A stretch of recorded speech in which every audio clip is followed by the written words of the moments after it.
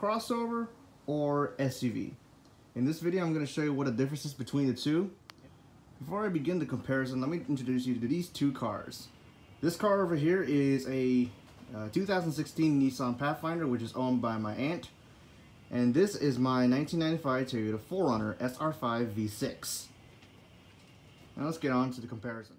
Now the term SUV is actually used rather loosely in the car industry. Some people would actually consider a crossover a standard SUV. But in reality, let's just be honest with you, even though it's used very loosely, that's not an SUV. That's a crossover. That right there is a true SUV. I'll tell you why. Now if you look at these two cars, they kind of do look similar in size. Aside from the, this is from 1995, this one's from 2016, but let's just put those aside. You can also mistake this thing as an SUV. Really, honestly, I also made that mistake as well. But the difference between a crossover and an SUV, the major difference is this thing is based off a car's platform and this one is based on a truck platform. So this right here, since it's based off a car's platform, it's essentially a unibody platform, which means the frame and the body of the car is made into one piece. And that's why in the crash test ratings, their unibody cars are usually rated higher in crash test. Now, SUVs like my 4Runner, this is actually used a body-on-frame chassis platform, which means the frame and the body itself are separate pieces. They make the frame, and then they make the body as a separate piece, and then they slap the body on top of the frame. Hence the name body-on-frame.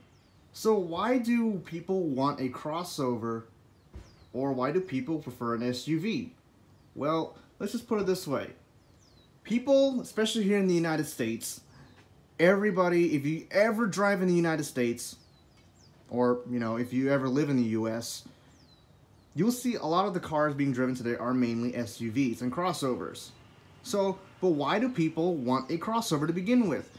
Well, some people like the high riding feel of an SUV, but they don't like the handling and the weight that a standard body-on-frame truck platform gives you. So what manufacturers do is they design an SUV, quote-unquote, based off a car's platform, and cars like the Nissan Pathfinder in this particular generation is what they give you. So you can still have the high riding driving experience and comfort without really having to go with a heavy body-on-frame platform. One more thing before I end this off. If you guys are wondering what the difference between a unibody and a body-on-frame, if you're actually wanting to identify if your car is body-on-frame or unibody, check underneath here. Usually, if you see a frame, piece of frame that's separated, that's usually a body-on-frame. But if it's not, it's a unibody. My 4Runner kind of gives it away. This is a little bit harder, but if you look over here in the rear, right here, see this little bar right here? That's the frame, that's the chassis of the car.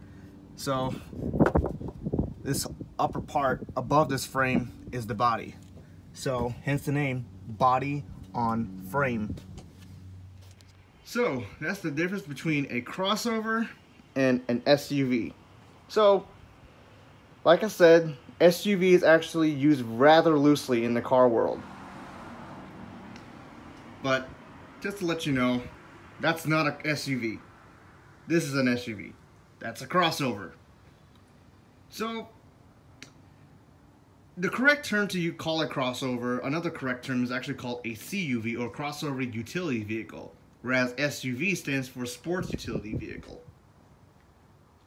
So those are the main differences between the two. So once again, if a utility vehicle is based off a car's platform, like this Nissan Pathfinder, that's a crossover utility vehicle, CUV. If a utility vehicle is based on a body-on-frame platform like my 4Runner, it's a sports utility vehicle or an SUV. Once again, CUV or crossover, SUV. You got it? Unibody, utility vehicle, CUV, crossover. Body on frame, utility vehicle, SUV. hope I cleared things up for you guys. Thank you.